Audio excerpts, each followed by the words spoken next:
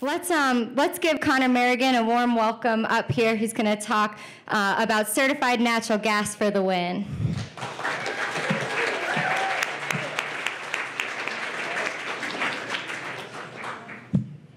All right, I really don't know how to follow hydrogen, but that's okay. This is perfect. I'll take it. Go ahead.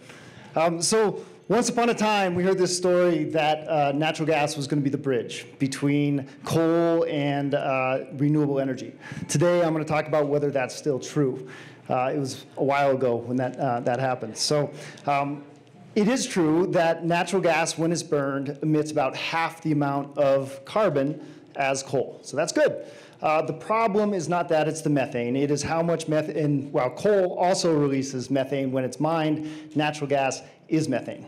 So, mostly. Why is that a problem? It comes down to the global warming potential. So if we look at 100 years, 100-year time frame, methane is about 25 times as bad as carbon dioxide, but over 20 years, it's about 80 times, and lives for about 10 years. So what they figured out was that methane leaks are the problem, and how much it leaks then becomes the problem. If it's 1%, like the EPA said a while ago, that's not bad. If it's more, like a lot of other people think, it's bad.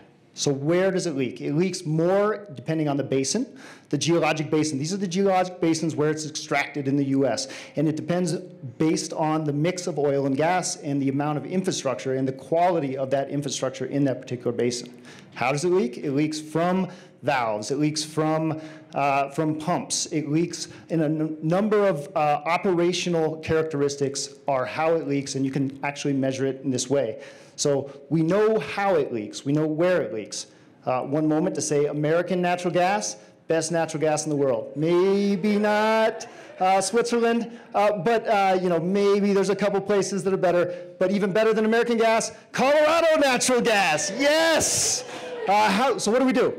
There's industry groups. Industry group 1 Future is right here. They have a methane intensity across all their 50 members representing a lot of the natural gas of 0.42%.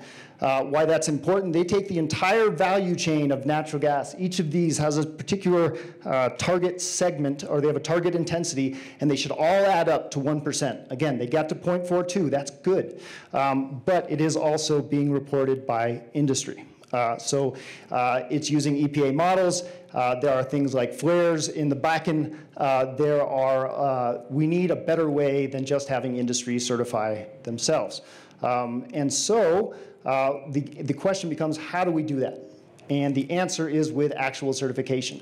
We don't know what to call this stuff. We don't know whether to call it any of these acronyms. It doesn't exist yet.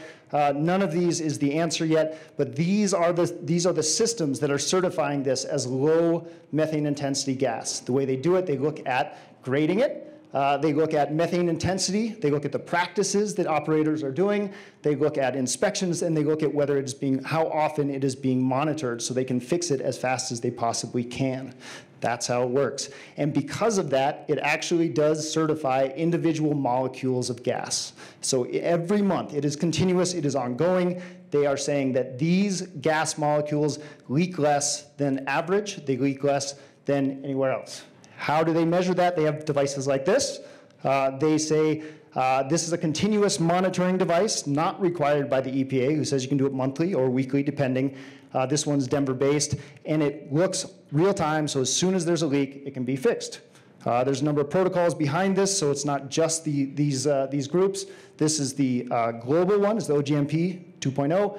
And Veritas is also more protocols behind it saying, how do we do this right? How do we measure it? How do we verify it? How do we certify it? The end goal is to have cargoes like this one that people will pay more for. There you have natural capitalism at work, right? If people are going to pay more for gas that leaks less, then everything works. And that is the hope for where this is going. Right here in Colorado, Excel, the majority of people in this room has committed to buying certified gas. That's great. So we are, again, in the forefront of where this is happening, which is, frankly, fantastic news. But the bottom line is natural gas demand in every realistic scenario is going to increase for at least the next 5 years. There's not a single scenario, net zero scenario, whatever. It is going to happen. So the question is, what do we do about it? And I believe that the answer is certify it. So when we talk about that bridge, if you're going to use natural gas, make sure it's certified natural gas. Make sure that you are advocating for that. Make sure that your utility is using certified natural gas, right? Which gets down to ultimately what can you do? There is no utility program out there that offers certified natural gas right now because it's so new. Ask for it. If you want to electrify, go for it. But you want hydrogen, right? But for everybody else that is using natural gas, that's the answer. Thanks.